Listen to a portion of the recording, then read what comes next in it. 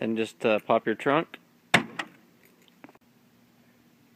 On the driver's side here, behind the taillight, behind this carpet, you're going to see the fuel shut-off switch. It's called the inertia switch, and it triggers if you get in an accident and the car feels a G-force from getting hit, and it turns the fuel pump off. So we're going to take off these little this little screw thing here. We'll get in behind here and then unplug that sensor. So once again, we're here behind the taillight inside the carpet, and this is what it looks like right here. It's just this thing with a little button on the top that you would push down to activate it, and then there's just a little tab here that we're going to undo. Just going to pull up on the front of it and slide it off, and then we're going to start the car, and eventually there will be no fuel pressure.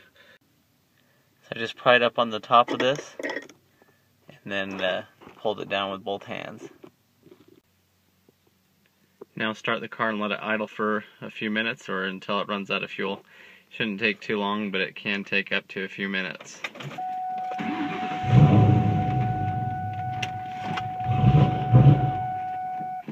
There we go.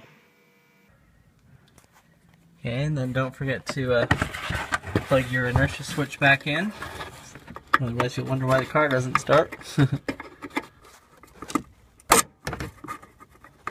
Okay, make sure the button is down too, because when you get in an accident, that's what pops up, cuts the fuel off.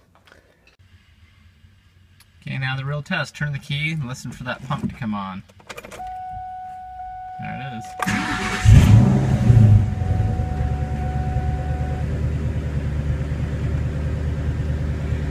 You'll probably have a check engine light, so you can go to AutoZone and have them turn it off, or in my case I have a tuner, so I can turn it off with that.